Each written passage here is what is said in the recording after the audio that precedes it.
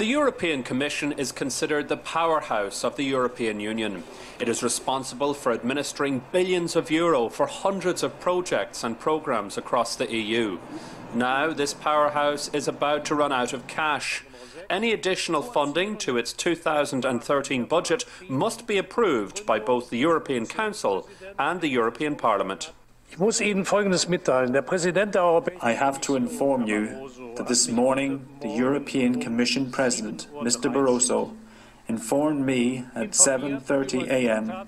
that he fears that the European Commission will no longer be in a position to make payments as and from the middle of November if a supplementary budget is not adopted.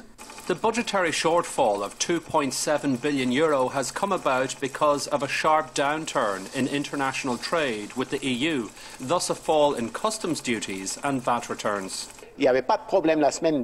This is not normal. That last week there were no problems, not even on Saturday. And suddenly today we heard that we are not able to make payments by the 15th of November. I find this difficult to understand. You know, as the head of a business, I will simply fire the people responsible for this.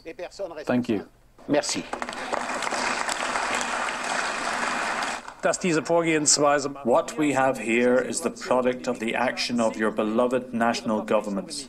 It is not the European Parliament that has brought this situation about. There is indeed the risk that in the course of November, if there is no deal reached soon, we will face a situation where we will have to make some choices in the bills we'll have to pay before the end of the year. The European Council has just given approval for the additional funding. However, the move still has to be agreed by the European Parliament.